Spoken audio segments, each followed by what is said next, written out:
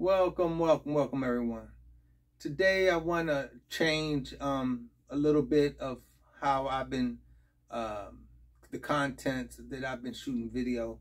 I want to talk to you guys more as a barber concierge than Barber Stew and some of the skits that I do with Barber Stew, and then what's to come with Barber Stew products and those sort of things. Today I think I want to talk to you guys about tipping, the things that people may have questions about.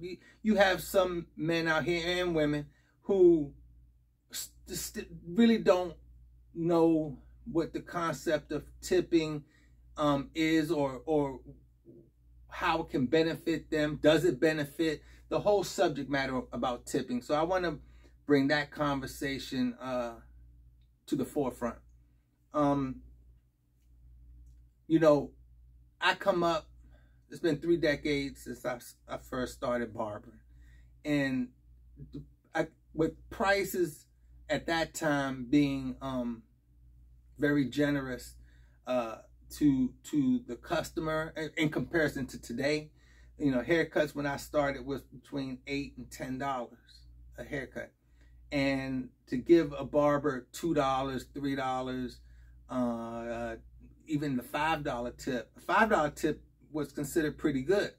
And when you get a $2 or $3 tip, it showed appreciation for what they felt appreciated about, right? So now prices have gone up. They're $40, $50, $60 on up.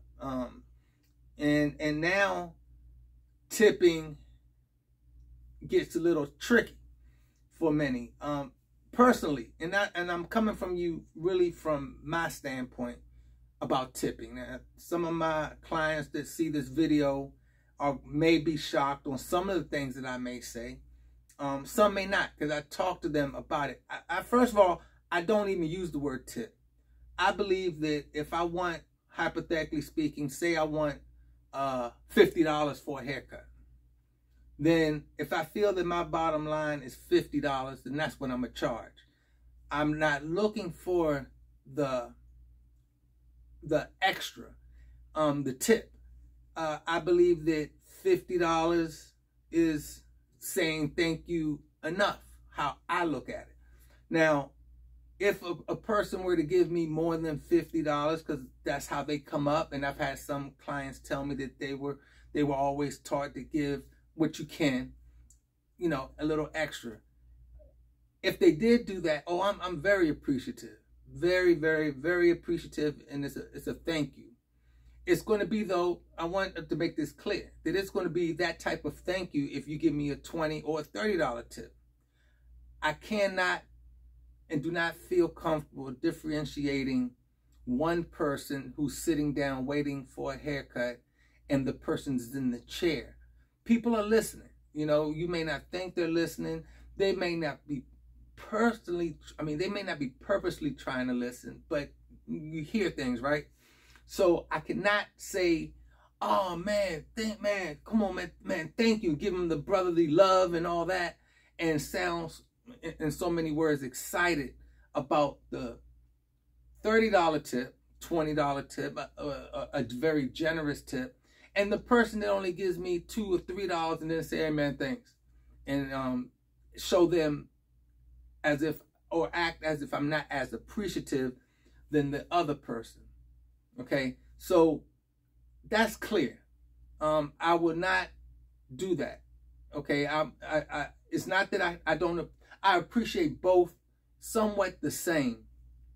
At least that's how I have to outwardly act, because it's just proper to treat everyone the same.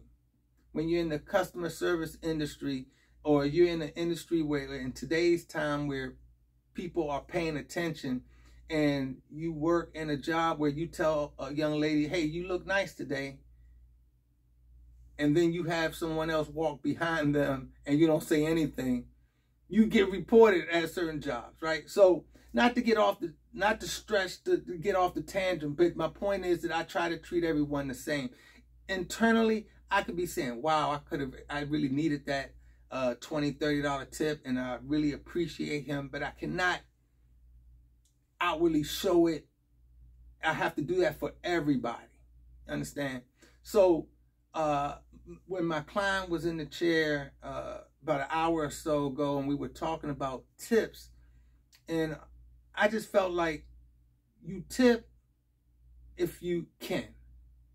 My job is not to make you feel uncomfortable because you give me the straight money.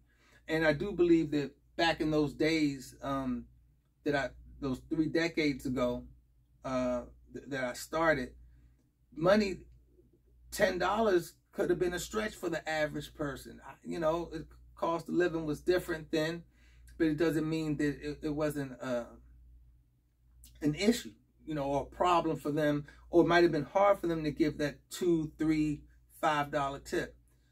So it's just a subject where I'm not all that comfortable speaking in a room full of clients and having a discussion about tips. So I don't really mention tips a lot. But after talking to my client, I felt the need to just get on the camera and just discuss tips. So what does a good tip give you for me? And I can't speak for you fellow barbers out there, but I'm going to tell you what it doesn't give you. I'm going to give you my best, whether you are a big tipper or not. Okay? So you're not going to get, I'm not going to try hard to give my best with one and not the other. Okay? So you're not going to get better service because, again, I got to treat each client the same. What else aren't you going to get? You're not going to get special clippers that I have in that drawer that's going to come out glowing in gold because I know you are a big tipper, or you give your appreciation in a financial kind of way like that. No, I'm going to give everybody my new clippers. I'm going to give everybody my best outliners. And I would think that many barbers would feel the same way. So you're not going to get that, right? You're not going to get, let's see. You're not going to get, well, I'm going to say this. You're not going to get really much of anything that everybody else isn't getting. Now, what will a tip give you for myself at times, and let's just say for other barbers? Now, some clients ask, can you come to work extremely early? Do I really appreciate the guy that gives me those $20, $30 tips and that person calls me up? I believe that I'm human, and there's probably a chance that I might say, well, heck, you know, he's done right by me. They all have done right by me. But in this particular case, he's gone a little bit over and beyond because he can. And I may be able to come in extremely early. But if I can't, then I have no problem saying it to that person as well, that I can't do it, right? If the person wants me to stay late, well, if you are, it really doesn't come down to tipping. So let me back that up. It really has nothing to do with tipping. It has to do with you and how we interact while you're getting your service. If you know, some men, let's face it, they're kind of picky, and they're good people, but they just want that one strand of hair, and they're gonna call you on it. Or phone is constantly, they're on their phone constantly, and you're telling them, hey, or they're falling asleep, and you're trying to get them to wake up because you're working on an area that's requiring them, and they're a little bit more like bobblehead, okay?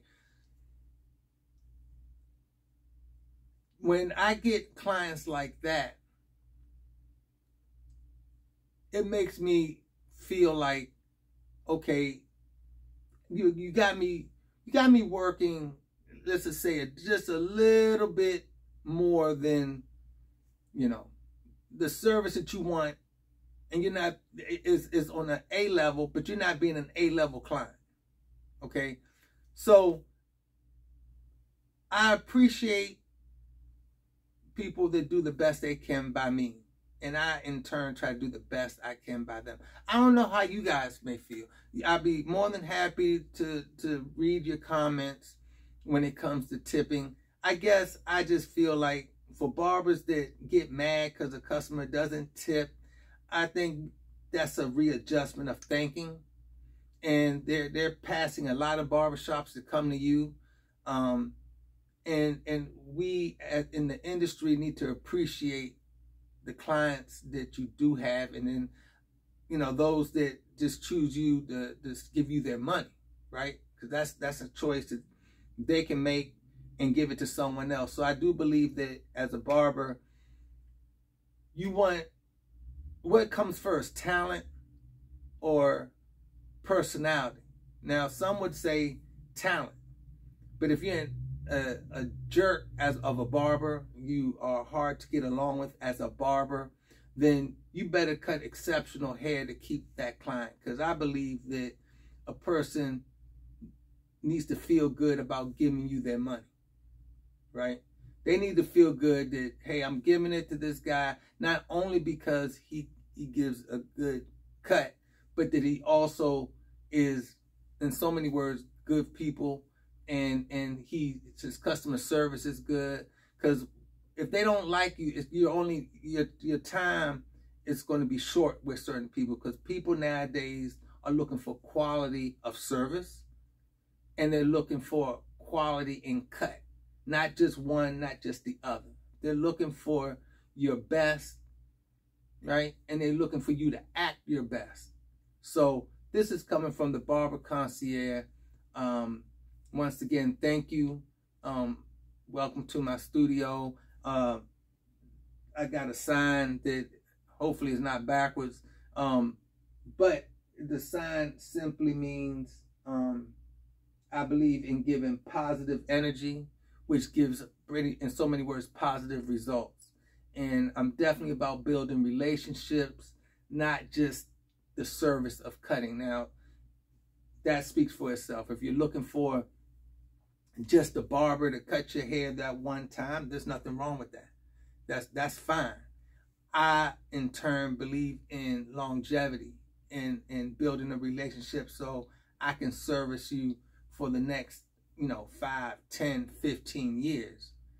And so, again, not to hold anybody up, enjoy the rest of your day or evening. Welcome and goodbye. And I got to cut my own a video off because I have no one else here to do it. Peace.